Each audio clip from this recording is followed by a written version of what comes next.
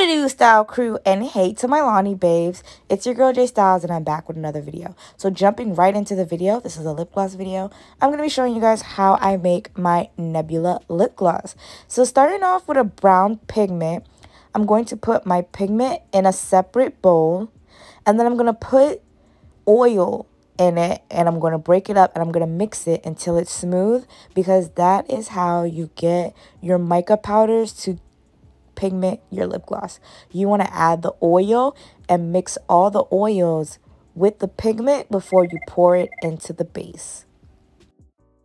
Y'all, my work phone started ringing the ghetto. But you see me now mixing in my oil. So these are the oils that I like to use. I like to use coconut oil, vitamin E oil, and sweet almond oil. I was forgetting one. But yes, those are my 3 oils: coconut oil, vitamin E oil, sweet almond oil. And I'm going to mix that with the powder again until I get a nice smooth consistency to pour over my lip gloss base.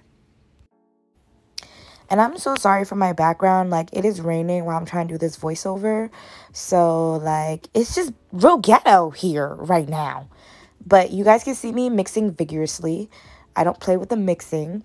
And I add some liquid pigment into it as well, because I feel like the liquid plus the powder combines to make a richer pigment. That's me personally. That's what I like to do. So I'm going to mix it vigorously before I pour it into my base. And I pour it in my base in sections because, again, it's oil and I don't want all of the oil to thin out my lip gloss completely. So I pour it in sections. If I need more pigment but not more oil, I will use the liquid pigment. I will not use the powder pigment because, child, let me tell you, when you are trying to mix powder into a already mixed kind of situation like this right here, not when you do it from the beginning. That's different. You know, you can add the powder directly into it. But when you've mixed it in the oil and then you've poured it into your gel and then you try to put more powder into this mixture, this gel mixture with this oil pigment concoction, you will not get those pigment pieces out. Like, I tried everything. Don't do it. Just pour in sections. If you need more pigment but not more oil, use the liquid pigment. Use the liquid. And here we go with the mixing. This mixing is a different level of mixing. You have to mix and mix and mix because it kind of starts to look weird. Do you see that? It's like looking like, ooh, before it becomes so super smooth, rich, and you can pull it. So what I show, I made it way thinner than that. But just know we was over here pulling some gloss. Okay. So now I'm adding my special ingredient. When I start wholesaling, you guys will have access to this formula. This formula is so lit.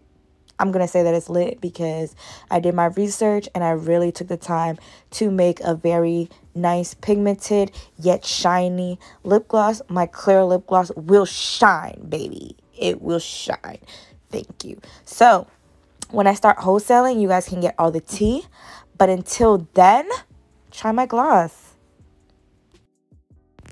Do you see how smooth that is? Now, this is not baking, okay? There is no over mixing in lip gloss. Mix it until it is smooth.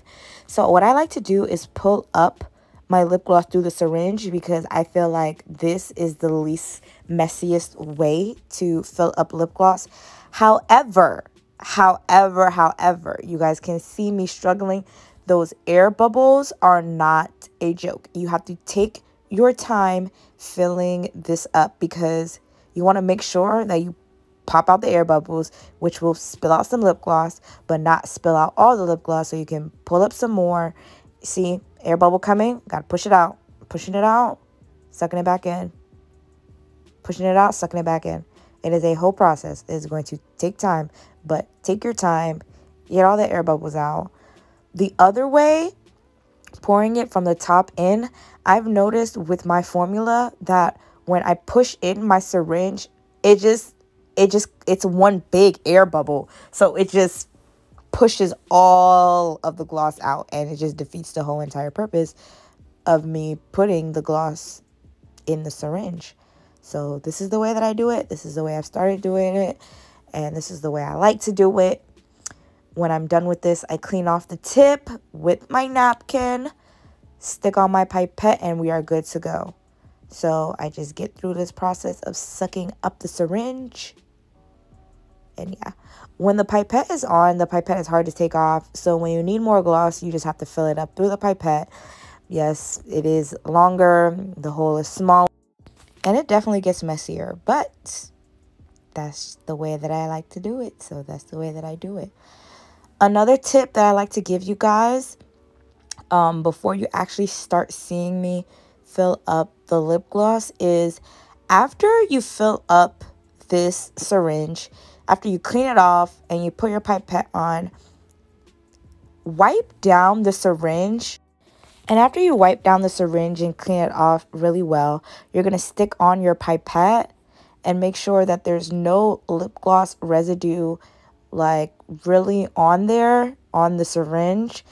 And then you want to change your gloves, because what I've noticed is that with the same gloves, the residue of the lip gloss, even though I'm going to give it a lip gloss bath, the residue still touching the bottle makes it harder for the lip gloss bath to actually remove the sticky lip gloss oil.